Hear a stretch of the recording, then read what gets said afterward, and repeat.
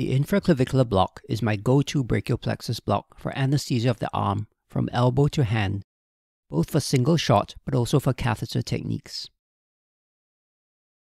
It's highly reliable, safe and simple, which also makes it very fast to perform with a little practice. Prepare a linear ultrasound probe, an 80mm 22-gauge block needle, and 30 to 40 mL of local anesthetic for block performance in adults. Using a longer local anesthetic infiltration needle can serve both as a finder needle and also to anesthetize pectoral muscles for comfort. Gently abduct and externally rotate the patient's arm at the shoulder if they are able to do so, and support it as needed. However, this is not essential. The block can easily be done with the arm adducted. Just remember to always orient the probe perpendicular to the line of the brachial plexus. This will provide a transverse view of the axillary artery under the pectoral muscles. Slide the probe in a lateral to medial direction along the line of the brachial plexus, back and forth to survey the area. The orientation of the cords around the artery changes. They are tightly clustered together more proximally and spread out around the artery more distally or laterally. It is essential to experiment with tilting or angling the probe to obtain the clearest image of the walls of the artery and the fascial outlines of the plexus. The best image is usually obtained with a slightly medial tilt towards the midline. The lateral cord is always visible next to the superior or cranial aspect of the artery and immediately under the deep fascia of pectoralis minor. It lies in its own distinct fascial compartment. The posterior and medial cords are clustered together in a separate, deeper compartment next to the superior posterior aspect of the artery. The key to the infraclavicular block is to enter and fill these two fascial compartments with local anesthetic. To do this, we must advance the needle safely past the lateral cord to touch the posterior aspect of the artery or its 6 o'clock position.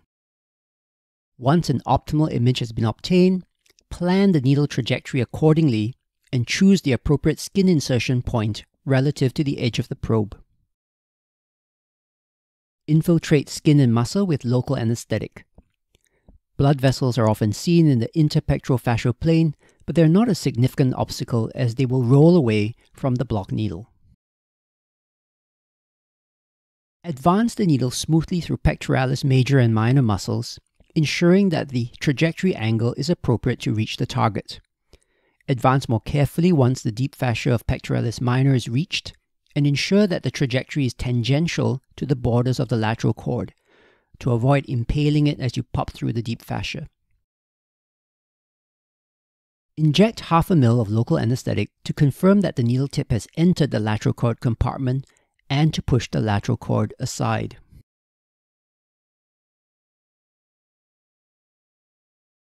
Continue to intermittently inject half to 1 ml of local anesthetic to create a safe space as you advance the needle tip stepwise. That is, inject, advance, aiming towards the posterior 6 o'clock aspect of the artery. It's critical to adopt a trajectory that brings the needle tip into contact with the artery and adjust the needle angle as needed.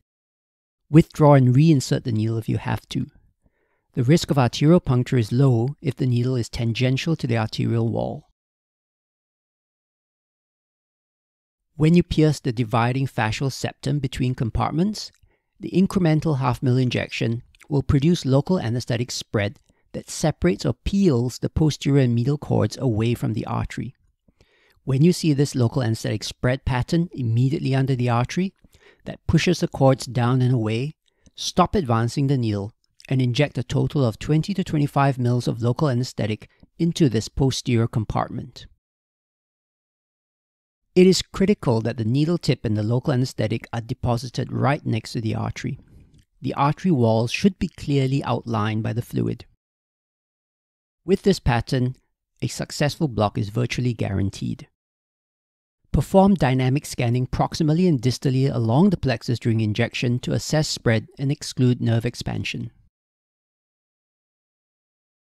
Finish by withdrawing the needle into the lateral cord compartment and injecting a further 5 to 8 mL of local anesthetic around the lateral cord, for a total of 10 mL or so in this region.